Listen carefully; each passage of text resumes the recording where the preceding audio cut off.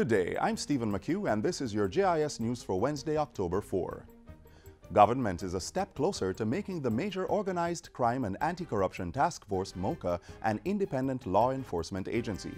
On Tuesday, National Security Minister Robert Montego opened debate on the MOCA bill, which was tabled by Prime Minister Andrew Holness earlier this year. MOCA will provide the sustained, focused, strong cross-cutting investigations and integrate complex legal, financial and personal data from diverse sources and jurisdictions, which will aid in tracing and seizing the proceeds of organized crime over the long term. MOCA is expected to break the power of major criminals, eliminate the influence of facilitators, and eradicate the pervasive corruption that allows criminality to flourish. Mr. Montego said he would be tabling a list of amendments to the bill to include the removal of the current provision for the MOCA Oversight Committee to hire staff as it deems necessary. The National Security Minister said the removal would eliminate any inclination for MOCA officers to investigate their colleagues should a complaint be made to the Oversight Committee. On the education front, there's been marked increases in students' performance in the Grade 4 literacy and numeracy tests.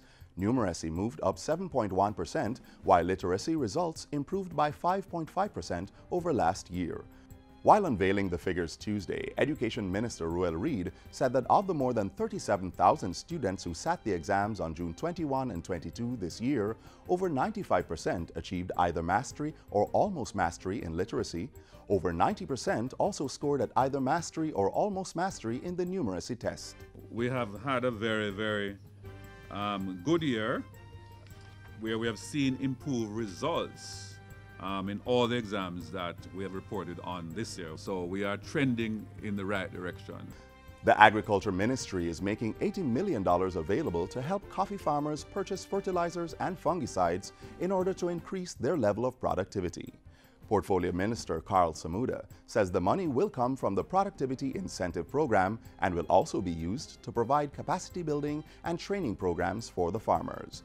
It's expected to help move the productivity level of coffee from the current 20 boxes per acre to 80 boxes per acre. The assistance comes in the wake of farmers seeing reduced prices for their coffee, particularly to the major Japanese market. While deliberations continue with Japan, the minister is urging coffee dealers to take a multi-pronged approach to production and redouble their efforts to find alternative markets. What we want in this country is a coffee industry. We don't want only a Blue Mountain coffee industry. What we are going to insist on achieving is increased production of high mountain and lowland coffee. The objective will be to ensure that the coffee produced in Jamaica, blended or pure, is born of Jamaican soil, grown here in Jamaica. The Agriculture Minister was addressing a press briefing on Tuesday to provide an update on developments in the industry. Minister of Local Government and Community Development, Desmond McKenzie, says the country will have to spend just over $3 billion to recover from damage brought on by flood rains in April and May this year. Clarendon, St. Catherine and St. Anne were most affected, while St. Thomas, Portland and St. Elizabeth also suffered significant damage. Minister McKenzie says the $3 billion is being spent between the local municipal authorities and the National Works Agency. We are intending starting early next year to have a comprehensive assault on parochial roads across the country. Minister McKenzie was speaking with JIS News following Friday's meeting with a delegation from the United States Embassy. The meeting focused on disaster preparedness and management.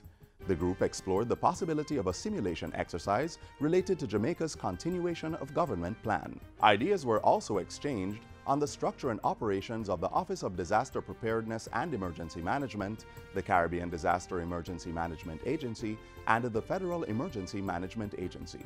We also, in the discussion, look at strengthening the capacity of the Jamaica Fire Brigade as our first respondent, and we discuss other areas of mutual benefit both to Jamaica and to the United States. JUTC sub-franchise holders have until October 13 to renew their road licenses. The extension was granted on Monday following the September 30 expiration of the JUTC sub-franchise road licenses. As a result, the Transport Authority's Inspectorate and the police will exercise discretion by not prosecuting persons for operating without current road licenses. Even as the renewal extension has been granted, the authority is urging licensees to ensure that they meet the October 13 renewal deadline. And finally, former Prime Minister Portia Simpson Miller has been conferred with the Honorary Doctorate of Laws degree from the University of the West Indies for her contribution to government. In honoring my contribution to public life and my service in the political sphere, the UWI is in essence honoring the people of Jamaica. It is the attainment of their dreams and ambitions that I have pursued for nearly 50 years of political life. At Saturday's special convocation ceremony, the island's 7th Prime Minister confirmed that she had accepted the university's offer of being an honorary distinguished fellow. Through this engagement, I will seek to share my life's work with students, staff, and the people of Jamaica and the Caribbean. Mrs. Simpson Miller is expected to have an office at the institution. She will also be associated with the Institute of Gender and Development Studies, where she will write her memoir and other literary works.